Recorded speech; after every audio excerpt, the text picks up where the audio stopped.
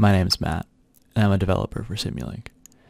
Today, I am going to show you how you can model and deploy a software application, such as a controller, onto a multi-core target.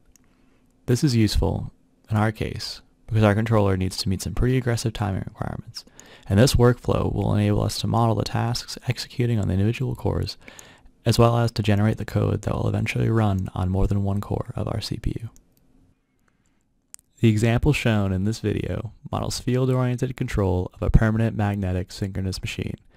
The top-level model is split into four components: the desired speed and torque of the motor, the model of the motor, a speed controller, and a torque controller. When we simulate the model, we can see the controller successfully drives the motor to our desired speed and torque. Right now, our controller is only executing in a single task. So let's start making the required modifications to our model so we can simulate and generate code for our multi-core target. To enable multi-core support, we need to open the configuration parameters and allow tasks to execute concurrently on the target.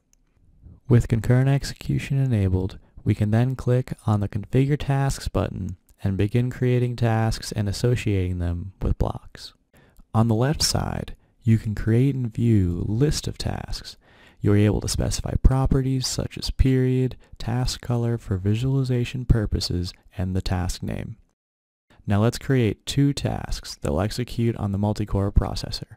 The first task, just named task, will have a period of 1 millisecond, and the second task, named task 1, will also have a period of 1 millisecond. Since we want the two controllers to execute on separate cores, we assign the speed controller to task and the torque controller to task 1. After updating the diagram, you are able to see badges hover over each of the blocks in the model. These badges signify which task the block is mapped to based on the color. Also note that the unassigned blocks, like the desired inputs and our motor, have been automatically mapped by Simulink to a third task, signified by the hollow badge. Now let's simulate the model and see the effects of the mapping. As you can see, there are some slight variations in the response from our original simulation. This is caused by the data transfers between tasks that are being simulated in our model. The data transfer options can be changed individually by selecting a signal, navigating to the Data Transfer tab, and selecting a new option in the drop-down. They can also be changed globally in the data transfer pane, in the same place we created and mapped our tasks. There are multiple options to transfer data between tasks, where the current setting is signified by the small icon seen at the input signals of each block. Now that we have simulated the tasks and configured our data transfer settings, the next step is to generate the code we will deploy to a multi-core target. For this demo, we are generating code for the host machine running Windows with embedded coder. In the generated code, you will be able to see entry point functions, either both output and update functions, or a single step function for each task.